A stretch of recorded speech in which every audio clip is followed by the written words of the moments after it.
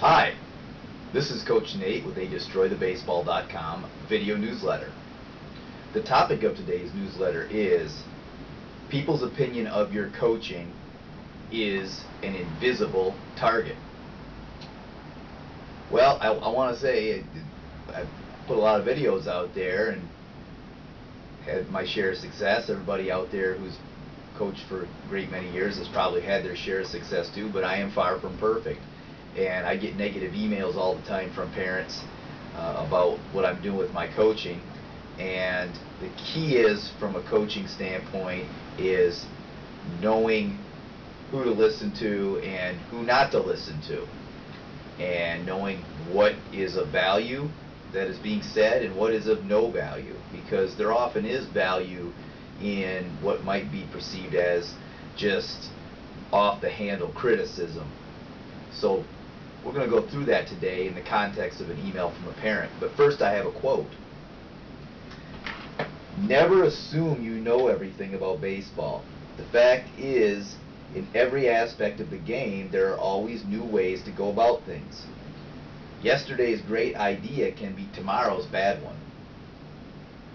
When you have criticism come from people outside your team's players, you have to be great at the art of picking the valuable and forgetting the rest. And forget it you must.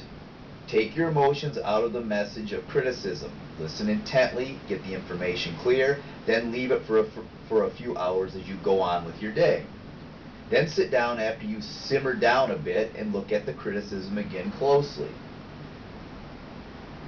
The biggest thing you want to avoid is taking any of it personally.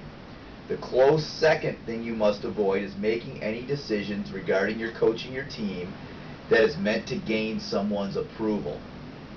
Approval is a moving target, and it takes you away from your focus.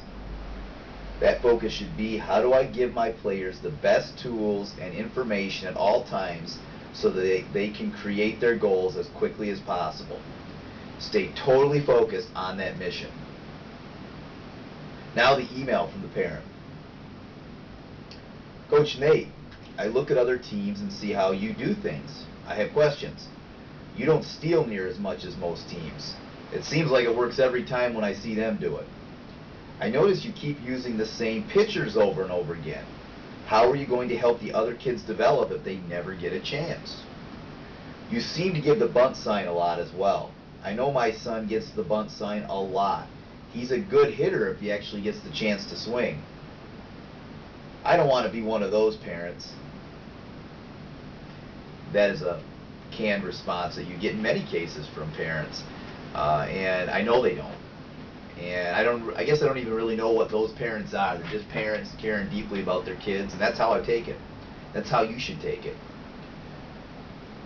Well, first of all, with my response, I didn't say anything or return any emails or anything for 12 hours. I stepped away, I forgot about it, came back to it after I'd simmered down from initially seeing it, after I'd gotten away from the game a little bit. And here's the deal, and I believe this to be true. I have to be completely congruent with the mindset that I ask of my players. And that is, I expect them to be coachable. I must be coachable too. So within this email, there's 3 different items that the parent wants to talk about. One was using the same pitchers over and over again rather than development. And to that I always say that the games themselves, it's nice to get the experience because they do help develop. But for practices and preparation are for development. Games are for the team result. And I believe that to be true. And that's why I run the practices and the type of practices that I do. But the item of stealing more and bunting less, absolutely, I'll take a look at that. Might be an idea worth exploring. What fact is, as a coach, I get going into the season and I get caught in my habits, and the thing moves so fast that I don't have a chance to really sit back and, in many cases, re-examine things like I want, and I can miss very obvious things. The key aspect of it is that I can't get anything out of this if I take it all personally. And I will not, under any circumstances, ever allow myself to make changes to gain the approval of someone who's bringing criticism to me, because that again is a moving target, and we don't want to be in that position. We have to stay totally focused on preparing your players and giving them the best tools possible so that they can hit their best, pitch their best, do all the things they need to do their best, and that means staying completely clear-minded. Remember, if you found this video of value, subscribe. Future videos will be notified. You'll be notified of future videos when you subscribe to my channel. Share this video with anybody who you believe may get value from it. Leave comments. Anything that you believe will help us further our value of bringing young people fully alive, unleashing rock-solid, relentless self-confidence on the field and in life. Send me your player's video from a game of practice. I'd be happy to look at it, provide you with a video analysis and report. Return that report to you along with an action plan going forward, and do it for free for all players worldwide, all 7 continents.